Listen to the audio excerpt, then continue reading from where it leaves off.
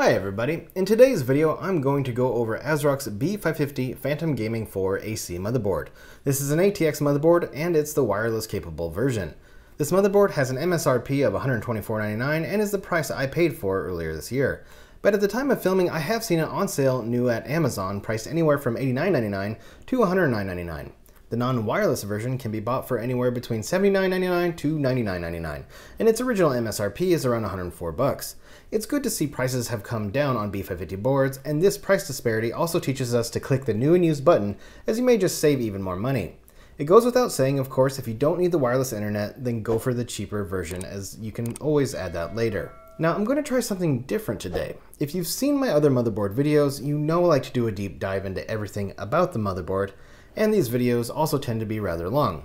Today, however, I want to try to do a speedier overview that, while fast, still gives you enough details about the board to make an informed decision on whether or not to buy it. Without further ado, let's get started. Welcome to the middle of nowhere.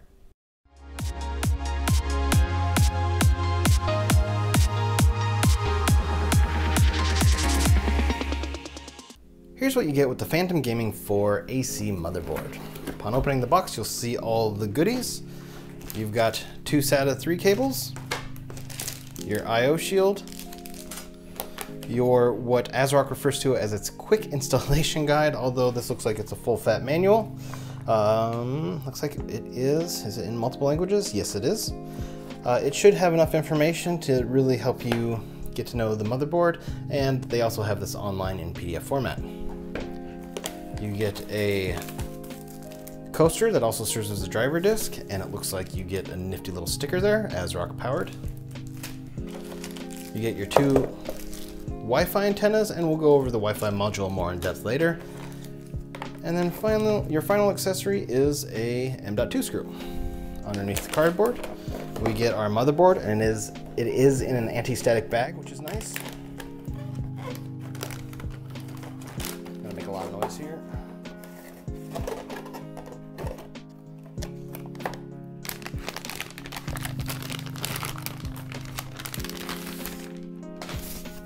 Looks like it's also got some extra foam padding, so that's good too. And then here's your motherboard. As for looks, the motherboard has a gray and black aesthetic.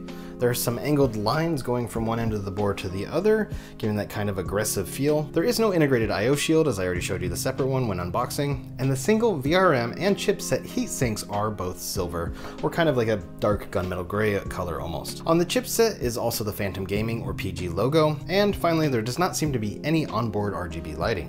As previously mentioned, the Phantom Gaming 4 motherboard is an ATX motherboard, so be sure you buy a case that it will fit in. When it comes to CPU support, you can install a 5000, 3000, 5000G, 4000G, or 3000G series CPU. Now I know on the product website it says it doesn't support the 32 or 3400G, but when looking at the CPU support, those two CPUs come up as being supported as of a later BIOS.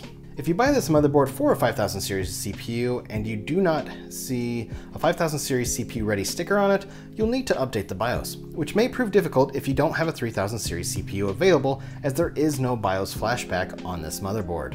For memory support, you can install up to 128 gigs of RAM. The Phantom Gaming 4 supports a variety of RAM speeds with a max speed of 4733. Maximum speed, of course, also depends on which CPU you use. There's also support for ECC memory, and this is only if you use AMD's Pro line of CPUs. When it comes to installing a memory kit, only the top side of the RAM slot has a little toggle to be able to open it up. The bottom does not. If you want dual channel memory support, you want to install it in the second and fourth slots away from the CPU. There are a total of 4 PCI slots on this motherboard. You have 2 x16 length slots and 2 x1 length slots.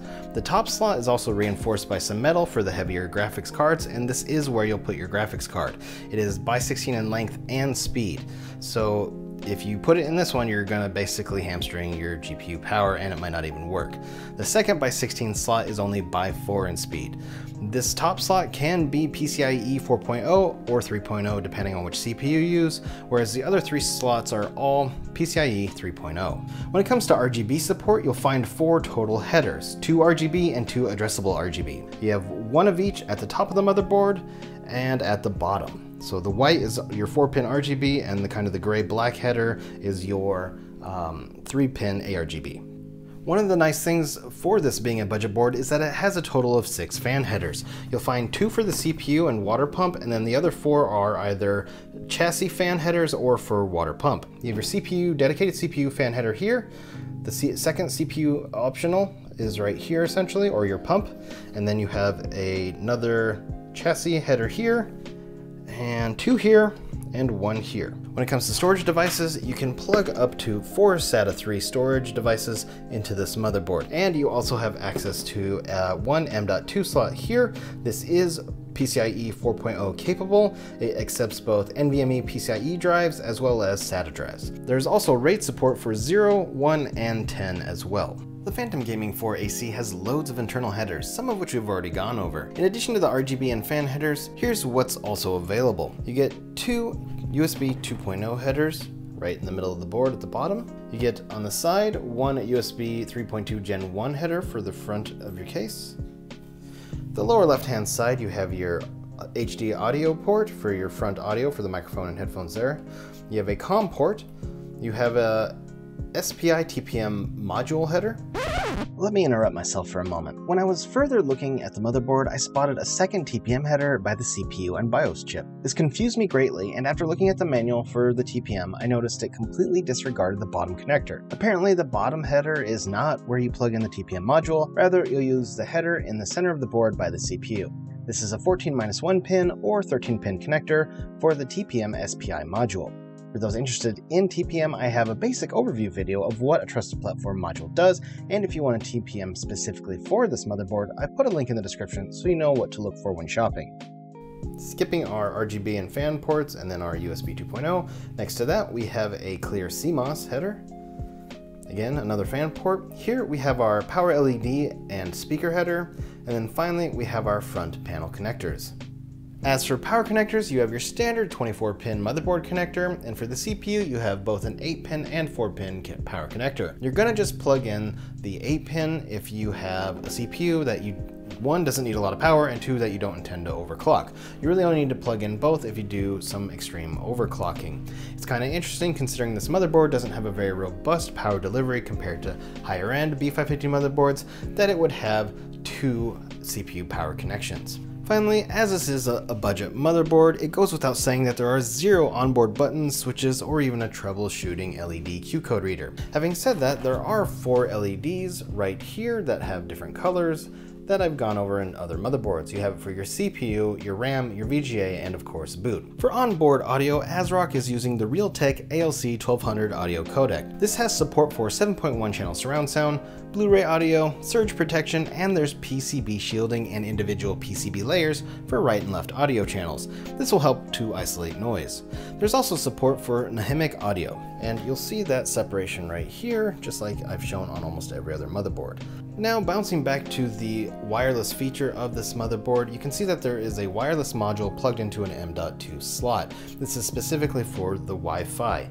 The Wi-Fi module is an Intel 802.11ac module that covers the 802.11a, b, g, and AC spectrum with dual band support for 2.4 and 5 GHz. This gives you an effective wireless connection of up to 433 megabits per second. It also has support for Bluetooth 4.2. Keep in mind that Bluetooth 5.2 is the latest standard, so if you really need the best wireless experience, my suggestion would be to go with the regular, non-wireless capable Phantom Gaming, because this module slot is still present and there's still holes for antenna as well on the rear I/O.